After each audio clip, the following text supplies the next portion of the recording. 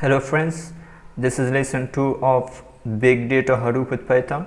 So in this lesson we are going to cover the following topics. The first topic is the different types of data, prerequisites of big data, why big data analytics, and then types of big data analytics, and I will provide some examples for them for better understanding. Let's start with the first topic. So the first topic is different types of data. As you remember, in previous lectures we talked about big data, and we said big data means the data whose size is big. Then we talked about the features of big data. There is something we had, if you remember, 4 V's. And 4 V's, one V was the variety of big data. If you remember, variety, that is also the feature of big data. Means in big data we have different types of data.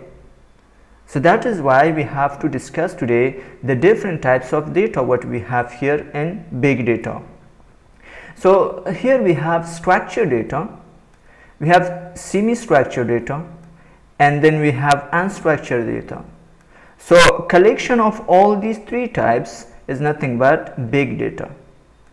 So we have structured data, semi-structured data, and unstructured data, and that is nothing but our big data. So now let's see one by one what is structured data and what is unstructured data and what is semi-structured data.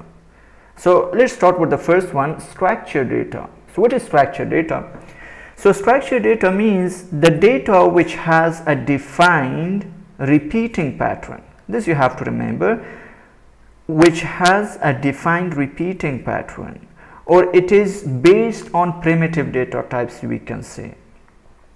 So if the data is in this form, it is based on some repeating pattern, or it is based on primitive data types. So this type of data is called structured data, and you know that it is easier to sort that, read that, process and analyze, and also all these operations will happen very fast. It is faster here. So examples are given here, like we have integer numbers, we have float point numbers, we have date, we have string, we have boolean. These are called primitive data types, and process of this type is very easy for the system to sort, to read, to process and to analyze, because they are simple, and it is also faster for processing and analyzing these types of data. Now let's talk about the sources of structured data.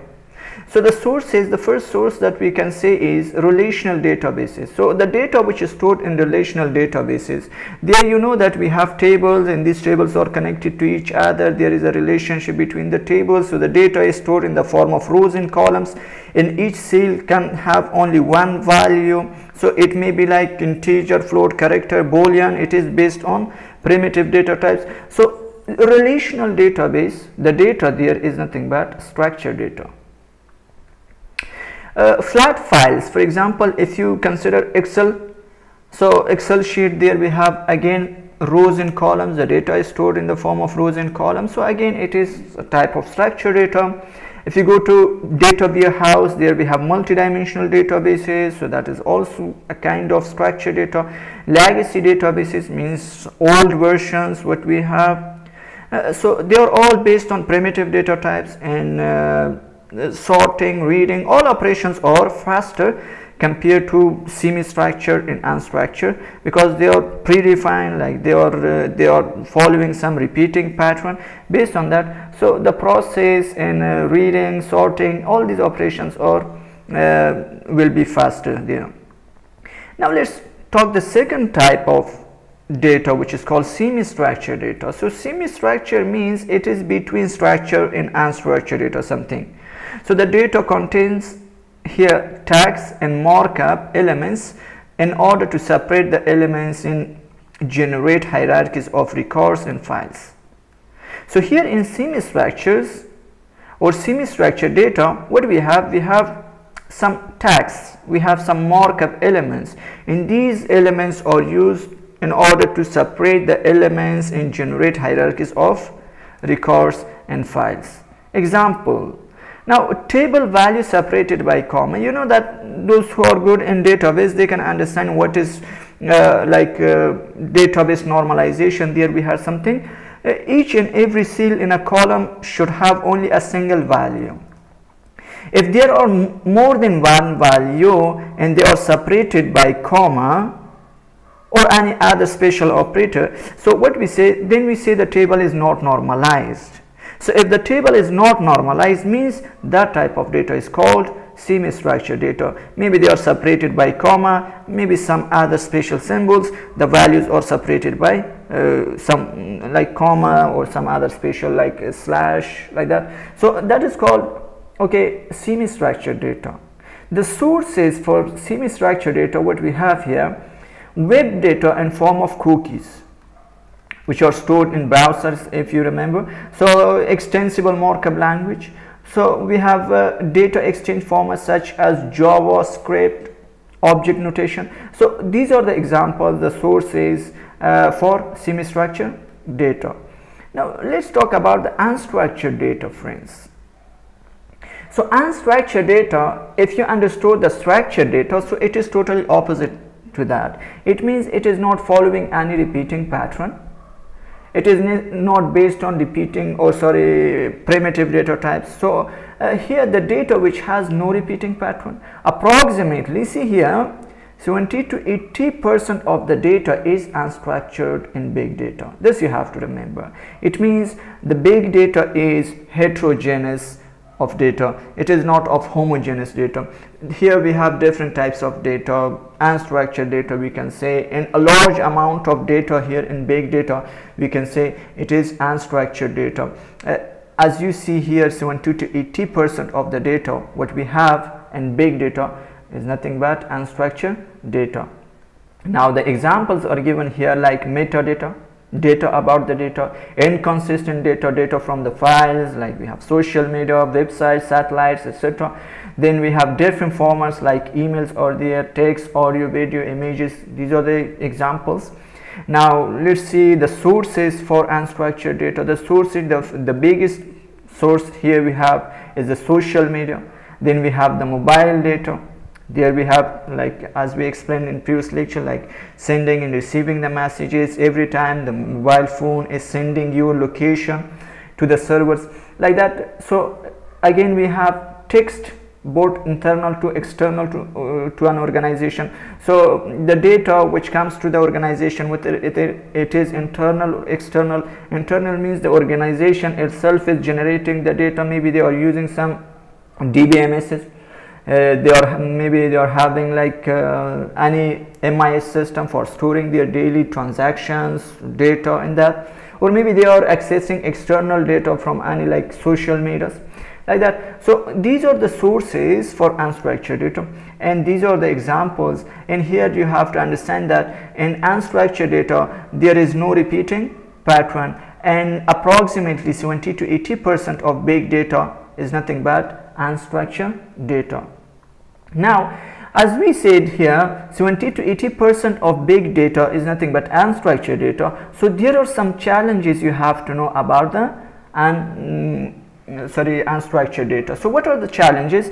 The first challenge what we have here is identifying the unstructured data. This is important. Identifying the unstructured data that can be processed, so it is difficult. So like it is a difficult task to identify because there are different formats, they are having different structures, like that. So identifying is difficult, it is a challenge. Then the second one is sorting and organizing and also arranging unstructured data in different sets and formats. So it is, again, as we said, it has different sets, different formats, so it is difficult to sort and organize. And combining and linking. So combining and linking unstructured data is like in more structured format to derive any logical conclusions out of available information. So it is difficult, like to understand and see the hidden patterns, how to analyze that, and how to find the relation, the correlation between the data and the variable. So it is somehow difficult. And the last challenge what we have here is the costing. So the costing here in terms of storage space and human resources, as we said, it is not easy. It takes lots of size because it is a type of big data. So like it needs some data analyst, specialist, and we have data scientists needed to deal with exponential growth of unstructured data. So these are nothing but the challenges what we are facing while working with unstructured data. So now let's talk about the second topic here. So the second topic is prerequisites for big data. Now, if a person wants to be a big data analyst or a developer, so what are the skills or what are the qualifications, we can say, what is the professional should have that person? So here it says that big data professionals can have various education background. This you have to remember. It is not like only computer science students or computer science professional, those who are graduated from computer science, they can work with big data. It is not like that. Maybe they are from economics background, physics, statistics, maths, computer science, engineering, but the skills are important here. Should have the following skills. Now, if a person wants to be a big data analyst, so these are the skills should have the person. The first skill is understanding of Hadoop ecosystem and also the components there, like what we have here. Hadoop distributed file system is there, then we have MapReduce, Pig is there, Hive is there, Spark is there. So these are the things should have the person should have understanding of these things, and also the knowledge of natural language processing. Natural language processing means the ability to give the computer and the computer can understand and interpret human languages like that. So here we have knowledge of maths, statistics, these are also important, and knowledge of machine learning, how to model the data, how to develop a model like that. Data science, how to clean the data, how to analyze the data, and how to visualize the data, and also how to remove the outliers. All those things what you know about it, data science, those things are also important, and these are the skills for big data analysts. Maybe from any background, economics, physics, bio statistics, or maybe like computer science, maths, engineering, like that, no problem, but these skills are important for the big data analysts. Now, big data developer also we have here. The big data developer should have the following skills, like programming skills in Java, maybe R, maybe Python, or here we have like Hadoop, Hive, in HBase, and also understanding of Hadoop distributed file system, MapReduce, knowledge of Zookeeper, Flume, and Scoop. These things are important, and these are the skills required for big data developer. So if a person wants to be a big data analyst or a big data developer, these skills are important. They should have the knowledge of these things. So now let's talk about the third topic here. What we have, why big data analytics, why we are analyzing the big data, what is the requirement here, why we are doing all these things. Now see, as we know, big data is large in size, as we defined here. Big data whose size is large and it is complex, as I discussed, because 70 to 80% of the data is unstructured. It is really complex how to identify the unstructured data, and also based on the cost. These are the challenges. If you remember, we talked about the challenges, and we have big data is large in size, complex in types, which can be collected from different sources and ranges from terabytes to exabytes, which cannot be handled by common traditional DBMSs. So this is the definition again for the big data. Now, what is our job? What we have to do now here, our job is to uncover the information such as hidden patterns, unknown correlation, relationships, and there we have market trends and customer preferences that can help the organization make informed business decision. Now the data is there, as we said. The huge amount of data may reside unutilized at unknown servers, and by the evolution of big data, this data can be accessed, processed, and converted to something meaningful, and that is called knowledge or information. It is important. Now according to Atul Butte, Stanford, what he is saying, hiding within those mounds of data is knowledge, that would change the life of a patient or change the whole world. So we said big data here, a huge amount of data reside unutilized at unknown servers. So it is not considered as dummy data. It is the data stored there. It is our task as a data scientist or as a big data analyst. So we have to take that data, analyze the data, process the data, and convert it to something meaningful, useful. So that meaningful and useful thing is called the knowledge, and that would change the life of a patient, or it will change the whole world. Now, so here we have the real power of big data lies in its analysis, processing, studying, and implementing the conclusions derived from analysis of big data that can help you to collect accurate data, take timely and more informed strategic decisions, target the right set of audience and customers, and increase the benefits, reduce the wastage and cost. So that is why we are going for big data analytics. So I hope you understood from these things, from examples which I gave you. So that is why we have to analyze and we have to go for big data analytics to extract the knowledge from the data, to find the hidden patterns from the data, and also the relation, the correlationship there between the variables, the parameters. So then from that we can change the world if possible, or we can change the life of a patient, maybe we can extract something that could change the life of a patient, that could change the whole world. So these are the important things about big data analytics. Now let's talk about the types of big data analytics, and there are three types of analytics, friends. Three types of analytics we have here. The first one is descriptive analytics.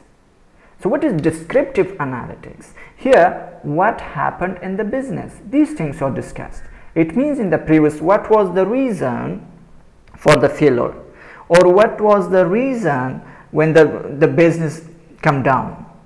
So these things are discussed. It analyzes a database to provide information on trends of past or current business events that can help the managers and also plan leaders, etc., to develop a roadmap for the future. So based on past data and current data, based on that, the developers or the managers can develop a roadmap for the future.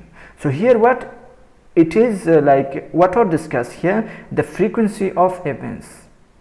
What event happened, how many times it happened, so operation cost, and the reason for the failure. So these things are discussed, and after these things are discussed, then we go for predictive analytics.